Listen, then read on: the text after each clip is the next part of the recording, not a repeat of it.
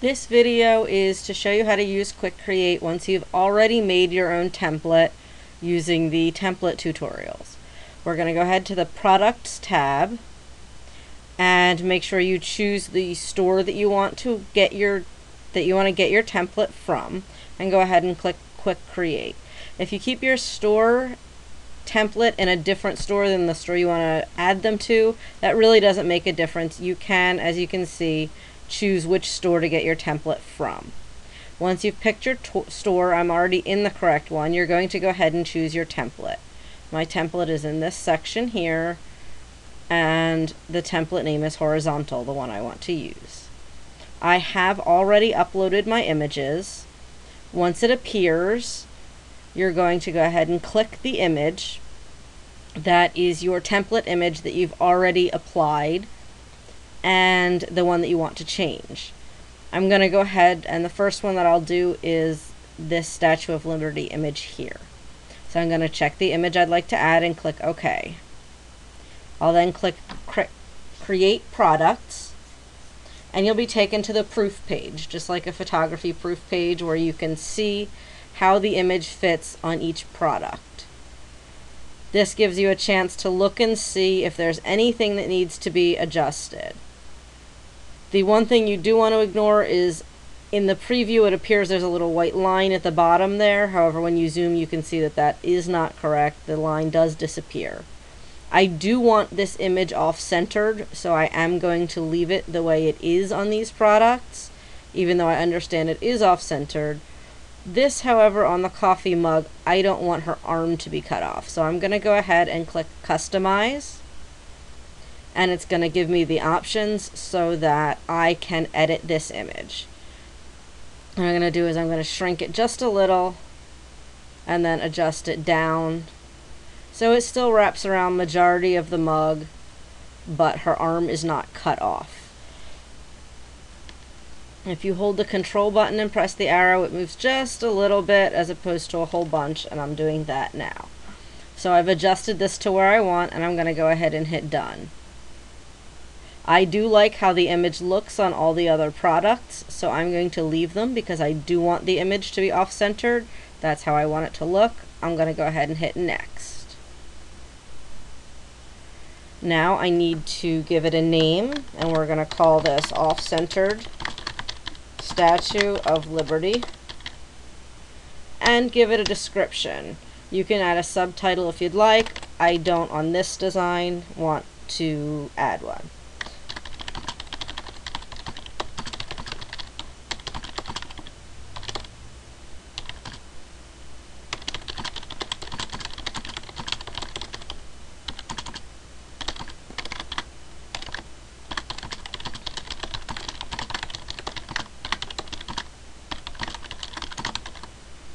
Make sure you add any tags that you want to add.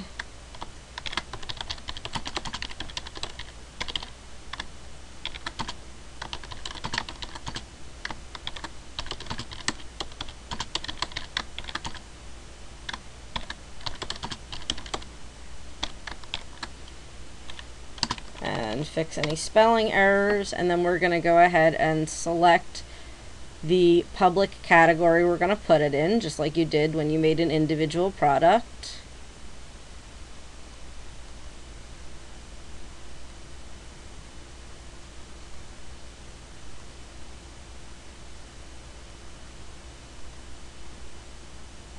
And I'm going to put this under New York City because that's where the photo is taken.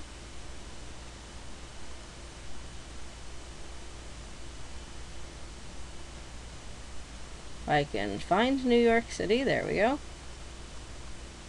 Now let's look and see if there's anywhere else that I want to put it.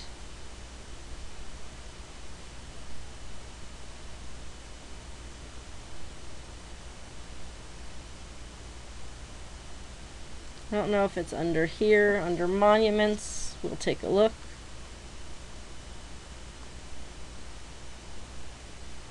Statues and monuments, so we'll put it there also.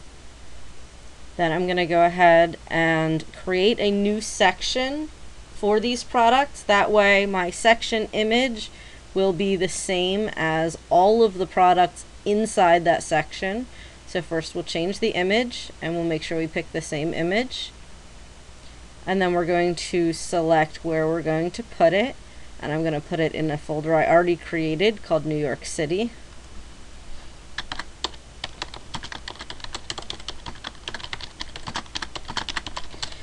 You want to try to make your titles match as best as possible, and then you can type a short description in here.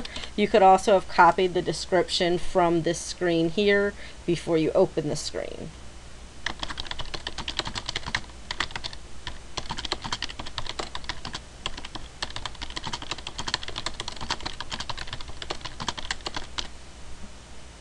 This will appear at the top of your section above all the individual products that feature that image.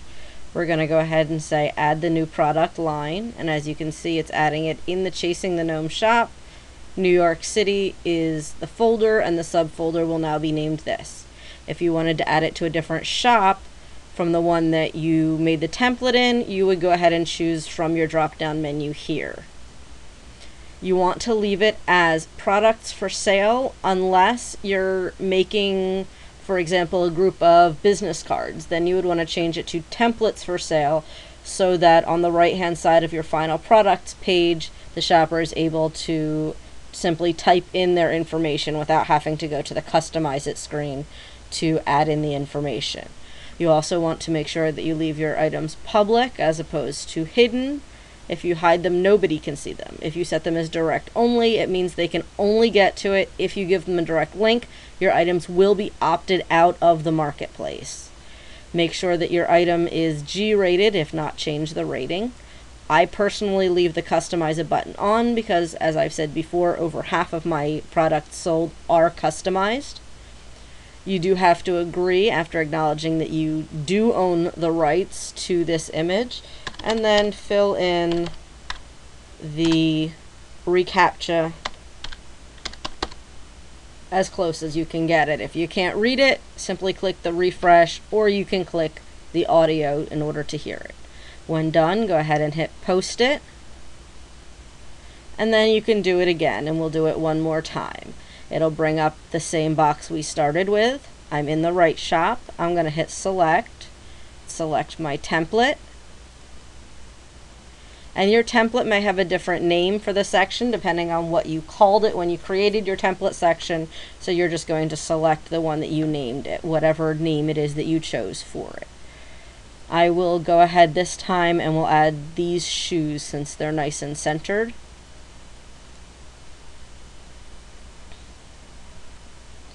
And you can see that they appear okay on this. They look okay on here. However, again, on this wraparound coffee mug, they look odd. And on this iPad case, they're not large enough. That's why we have the red arrow. I do like how artistically they're cut off on these products. However, my other option I could do is I could do something simple like take these and change them to a square, which is what I'm going to do.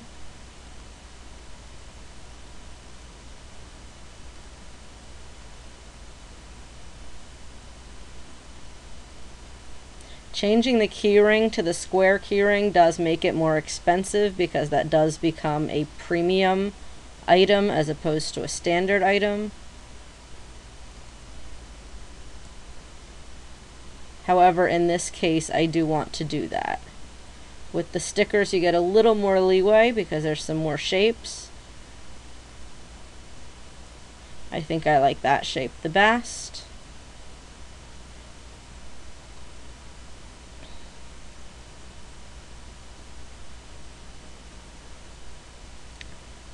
I'm going to see if I can customize this and make it fit.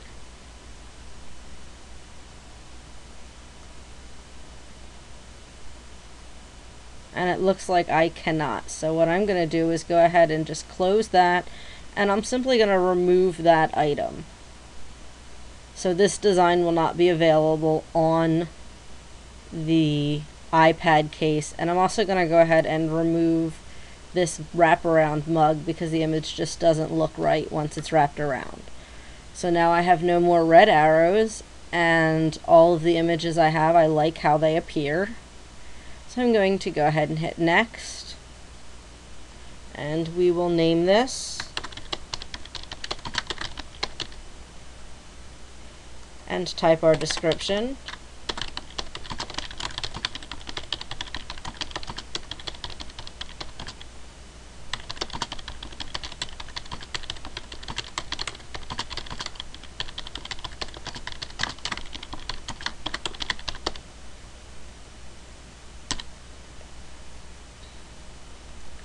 And tags.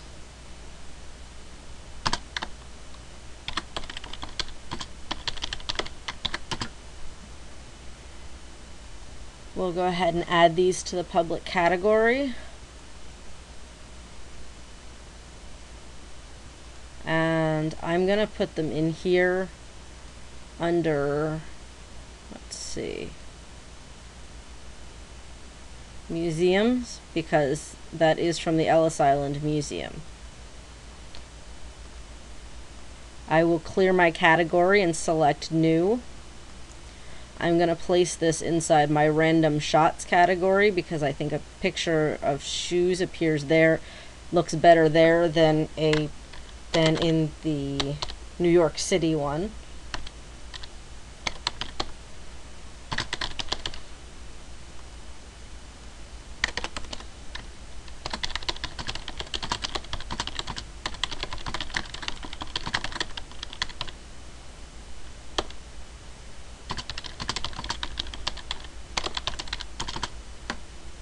I'm going to fix my spelling errors, and I will go ahead and change this and name the image, or add the image rather. Now I see it is going into the right section. Normally I don't change these unless it needs to be changed to G or R. I leave all my products public and they are products for sale. I will go ahead and click this because I know I have the rights. My royalty percentage is already set to my default percentage, so I don't worry about changing that.